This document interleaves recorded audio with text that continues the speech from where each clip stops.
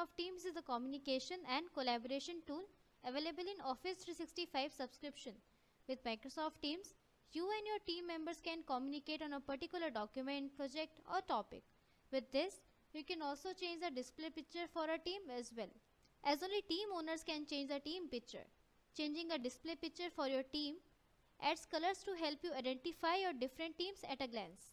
So let me show how you can do this. Firstly, open your Microsoft Teams. You can either log in through your online portal, then you can access web version of Microsoft Teams, or you can use the desktop version of Microsoft Teams as well.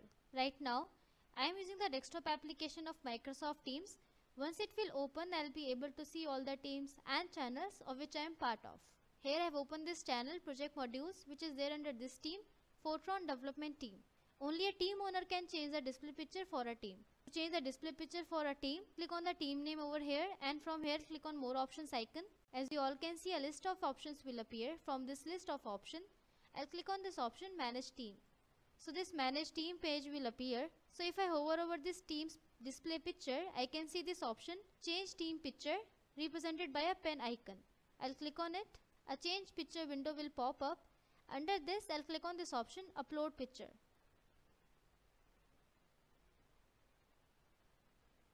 So you all can see it will direct me to my device files. From here I'll select this picture and click on this option open. So you can see this picture over here.